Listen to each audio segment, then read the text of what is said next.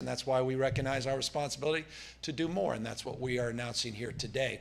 A statewide requirement for in-person instruction for all of our children to add to a well-established list that currently includes 10 vaccinations and well-established rules and regulations that have been advanced by the legislature for decades to add to that list the vaccination for COVID-19.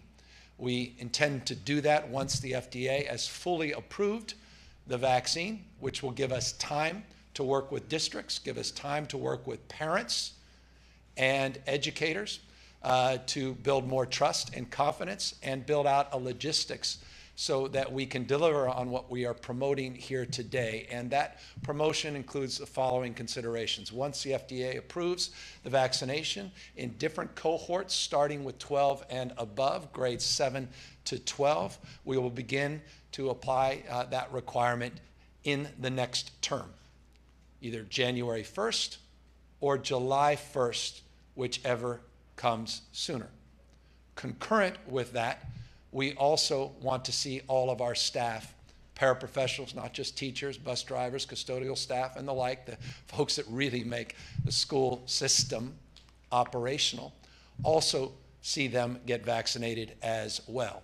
And we will model similarly an FDA approval and work in concert, not only to apply and implement in parallel with all of those in grades 7 and 12, but on the basis of the guidelines and the regulations that will be forthcoming from the Biden administration as it relates to all employees, we will consider moving that forward. But in the absence of that directive, we will be requiring staff K through 12 to be vaccinated in that first phase of a two-phase application of this new directive. The second phase of that application is everybody K to 6.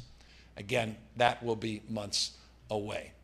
Currently, we have in the state of California administered at least one dose to 63.5% of all of our young cohort ages 12 to 17. But we have to do more. Again, 84% of all eligible receive one dose, but for 12 to 17, we're not where we need to be. And so we hope this encourages folks to get vaccinated. We have no trepidation, no hesitancy in encouraging local districts to move forward more expeditiously. And you've seen that in a number of districts in the state of California that have moved forward more quickly with their own mandates and own timelines.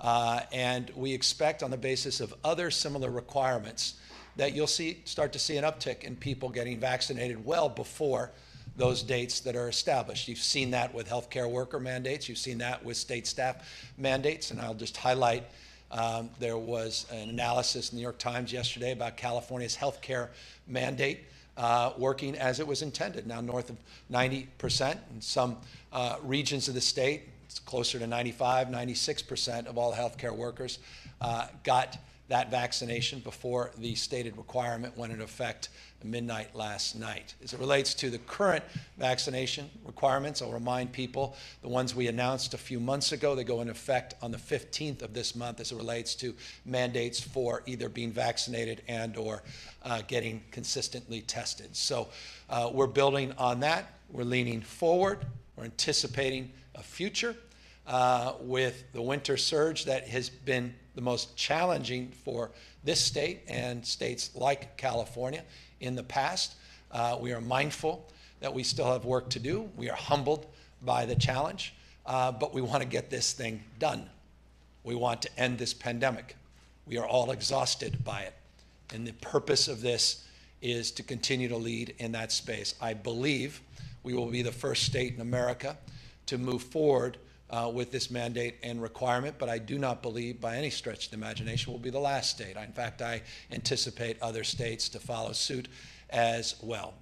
None of this is easy, and I recognize there's still anxiety out there, and I'll close by answering a question that inevitably I'll be asked, and that is, are there exemptions? Yes, well-established exemptions for medical reasons, personal and or religious beliefs. Those are established in these guidelines as well, and so today we are directing the Department of Public Health, Dr. Galley, is here and can answer questions to move in this direction to establish, consistent with well-established legislative guidelines for vaccinations in our school system, to include this 11th vaccination for purposes of in-person instruction in the state of California. With that, we are, of course, happy to answer any questions.